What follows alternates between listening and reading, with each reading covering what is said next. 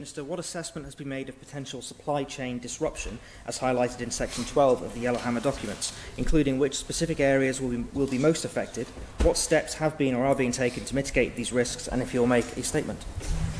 Chief Minister. Thank you, Mr. President. Section 12 of that document states that Crown dependencies may be affected by supply chain disruption. We have received a high degree of assurance that our links with the UK will be resilient. Officers have been in contact with the UK Department for Transport and the Lancashire Local Resilience Forum and have been assured that planning is in place to ensure that there will be minimal disruption in and around the port of Heysham. Any potential supply chain disruption lies, therefore, in the indirect impact we may feel due to potential reductions in the flow of goods across the English Channel. To prepare for this possibility, we have worked with our public sector bodies as well as our partners in the private sector to assess their exposure to these risks. This has included discussions with the Manx Utilities Authority, relevant government departments, in particular with the Department of Health and Social Care, as well as with the private sector through regular contacts via the Department for Enterprises Agencies and the Department of Agriculture, Food and Fisheries industry contacts. We have encouraged industry to make their own assessments and provided them with the information to do so. This support has included Isle of Man technical notices, our Brexit guide and our Brexit checklist for manufacturers and those in the agricultural industry.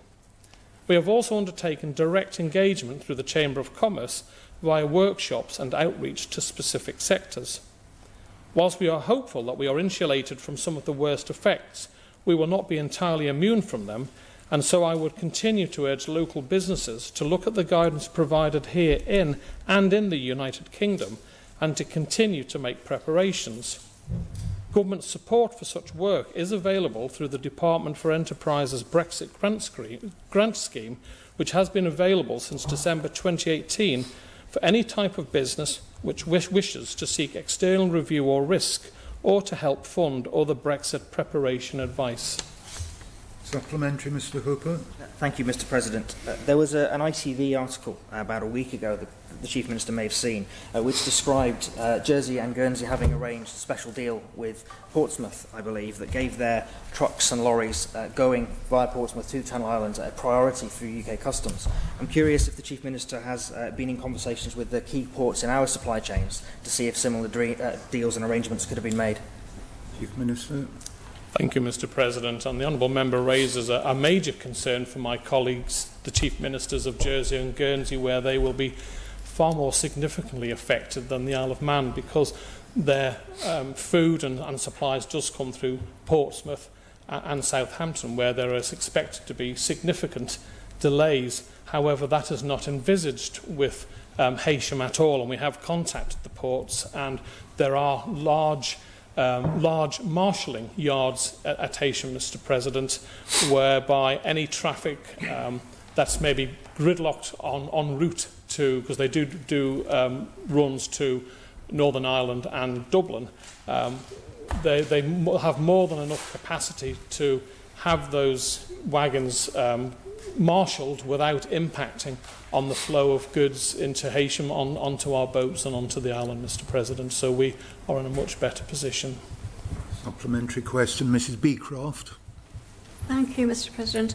The Chief Minister mentioned that he'd had assurance that goods going to Heysham and then onwards to us would be unaffected, but there could be the indirect cost implications for coming from other ports.